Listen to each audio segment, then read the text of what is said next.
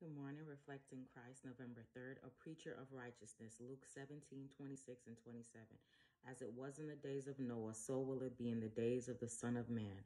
They ate, they drank, they married, and they were given in marriage until the day when Noah entered the ark and the flood came and destroyed them all.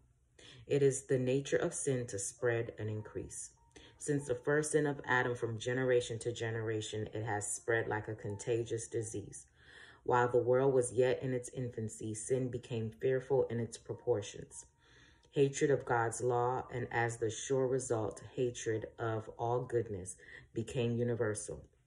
God, who had created man and given him with an unsparing hand the bounties of his providence, was dishonored by the beings he had created, slighted and despised by the recipients of his gifts. But though sinful man forgot his benevolent benefactor, God did not forget the creature he had formed. Not only did he send rain from heaven and fruitful seasons, filling man's heart with food and gladness, but he sent him also messages of warning and entreaty. Man's wickedness was fully set before him, and the result of transgressing the divine law. In the days of Noah, the wickedness of the world became so great that God could no longer bear with it. But he pitied the race, and in his love provided a refuge for all who would accept it. He gave the message to Noah to be given to the people. My spirit shall not always strive with man. The Spirit of God continued to strive with rebellious man until the time specified had nearly expired. When Noah and his family entered the ark and the hand of God closed its door, mercy had stopped from the golden throne, no longer to intercede for the guilty sinner. All the men of that generation were not, in the fullest sense of the term, heathen idolaters.